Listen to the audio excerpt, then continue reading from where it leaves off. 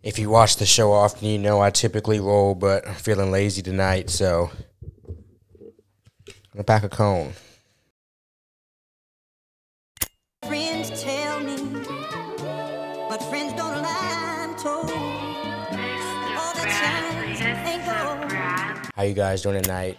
It's GP here from CBD Hemp Library. If you watched the show before, then you recognize me. If you haven't, welcome to the show. Welcome to your first episode. It's kind of crazy for me to think that this could be somebody's first episode, really just because we've made 300, not even because we're so big or anything, because we're not that big. But it's just wild for somebody, the first video to be the 300th video. But let me get into said video. What are we talking about today? I guess today I'll talk about the downsides of Delta-8 THC. Sorry, I'm about to start packing this and then I'll get to talking. All right, so the downsides of Delta-8 THC. Well, for me, I would say the downsides depend on the product. So for the first product I will talk about edibles, which we do have on sale right now, 1 bottle left. But with the edibles, the biggest downside to me, in all honesty, which is something you'll deal with all THC, so I'm probably going to get some comments below, like, that's if you deal with anything. But the cottonmouth associated with Delta-8 THC edibles seems to be more intense than other edibles and other forms of THC that I've had, whether it's smoking Delta-8, whether it's the Delta-8 tinctures, whether it's normal Delta-9. The cottonmouth associated with Delta-8 THC just always seems to be extreme. Like Sergio says it as well. When the edibles, a big way you can tell they're starting to hit, in my opinion, is that cottonmouth really starts to settle in. So if this is something that you deal with, please comment below. I don't want people to think I'm crazy, and I'm sure you don't think I'm crazy because it is a normal marijuana issue, if you will.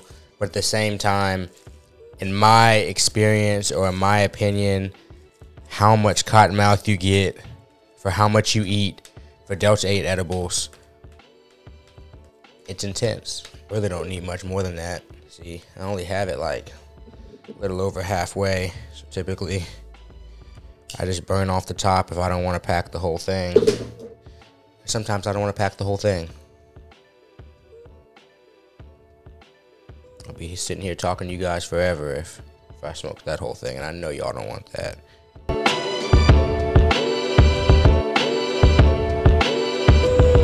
I am packing in some rocket fuel inside this cone today, and we do have it on sale as well because Square is fucking with us. But the next downside I would say about Delta-8 THC is with the carts.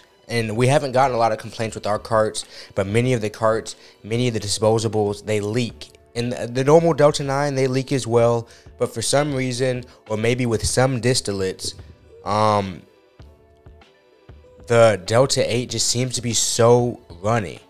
Like if we get some Delta-8 dabs and we leave them out at like room temperature, a lot of times they get runny, they get liquidy, everything gets sticky, which is another downside. When it's runny and gets sticky and they get nasty, if you have a disposable and it gets on the top and you put it in your pocket, now you have lint hanging off the top of your disposable, and it's just not an ideal situation. So the viscosity of Delta-8 THC, the distillate, is another downside, I would say. A lot of times it gets really messy if you're dealing with the dabs. If you're dealing with the dabs, I would really suggest freeze them.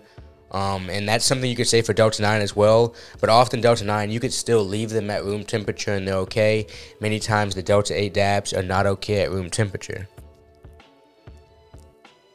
For any of you guys that smoke Delta-8 dabs, watch out for that. And for the carts, make sure you vape them at the right temperature. And not all of them are the same, but in general, I've seen the 2.5 to kind of, I would say even up to 3.5, depending on what type of terps are in there for them. Oh, shit, I forgot the hemp wick. But that's what I would really suggest, is to just find the right temperature when it comes to the vapes, or else if it's at too low of a temperature, then it pulls it not already vaporized. And so now you have even extra oil pulling up with an already liquidy substance. So guys, when it comes to the distillate, one, Be careful in terms of putting your hands on and stuff like that because it becomes really sticky.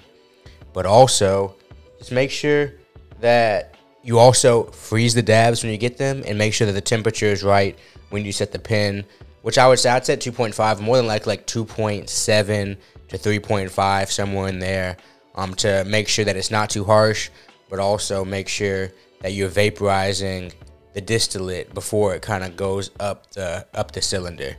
So that's a tip for you guys, but that's also kind of a downside with Delta 8 is the viscosity. Or the lack of viscosity. I didn't do too well in science, but I know viscosity is the resistance of things to flow. So that would mean, since it doesn't have a lot of resistance to it flow, it would have a low viscosity, right? Please comment below if I'm correct. I may be smoking, but I went to some school. Another downside about Delta 8 THC. Next, I'll talk about the flower. So when it comes to the flower, the distillate is infused with CBD flower. That's what Delta 8 flower is. So now more things are at play. So the CBD flower has to first off be quality CBD flower. The distillate has to be quality distillate, and it has to be infused correctly to where there's oil throughout the bud. Because a lot of times they'll just spray it, it'll be a light coat on the outside, but all that dense CBD flower on the inside has no Delta 8. Therefore, you're getting uneven smoke. It's sprayed unevenly. It's just not a good situation. So that's another downside to Delta 8 THC. And it's not saying that's all buds. You have to be careful. You have to make sure the company is using good CBD flower, is using good distillate, and is infused throughout. And these are questions you could ask. Like if you ask us, I can tell you that our rocket fuel is infused throughout, and it is the top shelf CBD buds. But that's something that you should ask these companies before you buy it, just in my opinion, because that's what we've seen, and we're in the industry obviously trying as many things as anybody, to where I can tell you that some of the CBD flower, it's harsh because the CBD flower isn't good, and also some of the distillate that we also smoke is pretty low quality, on top of the fact that sometimes the buds aren't infused well with the distillate, which doesn't make for as pleasant of a smoking experience. Considering that we do have Delta 8 products available, I am definitely not making this video to scare anyone off from using Delta 8 THC, but at the same time, I think that informed customers are always good customers. So I just wanted to kind of let you guys know and kind of just share some light on the Delta 8 THC market, what to watch out for, what some things are good to buy and what some things aren't good to buy. And obviously we have tons of videos explaining these things, but just some things to watch out for, like having good quality flower, like be careful of the disposables you get, because sometimes they get runny.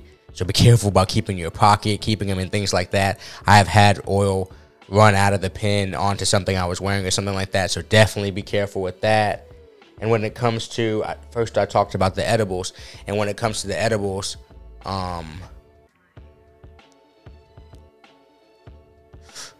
keep a drink close by it, because that cotton mouth gets real. It gets real. Sorry if I've been talking kind of fast. I try to make sure I get all the information in. My normal style is to more just lay back, chill out, just make a video, but I want to make sure that I don't stretch the video out too long so people can get all the information possible. I know people's attention spans are very, very short. So guys, these are just some things I wanted to share with you. I'm not trying to convince you to buy Delta 8 or not to buy Delta 8. It's definitely a very viable option. It's a product that I personally enjoy. But CBD Hemp Library, we were created to kind of warn you guys about what products you should buy and what products you shouldn't buy. And that's kind of just what I'm trying to give you a general guideline for. So when you're looking for quality products, last time I talked about terpenes. Today I'm talking about just what is quality and what is not quality. And if you don't have a quality product, some of the reasons I named today may be the reason why. Obviously, cottonmouth is something that can't be helped. You're just going to have to keep some water close. But these are just some things I wanted to point out to you guys. So guys, I definitely appreciate you hanging out with me. I talked about Delta 8 THC, talked about the flower, talked about the vapes, talked about the edibles. If you guys have any questions about Delta 8 THC, please feel free to reach out to us, DM us, email us. We can get you answers. We can tell you about the products, tell you about our products, tell you about other companies' products. We've tried so many. So, guys, I really appreciate it. Like I said, it's been GP, another episode, CBD Hemp Library, legally lifted. You name it, we're putting content on it. Appreciate it, guys. Peace.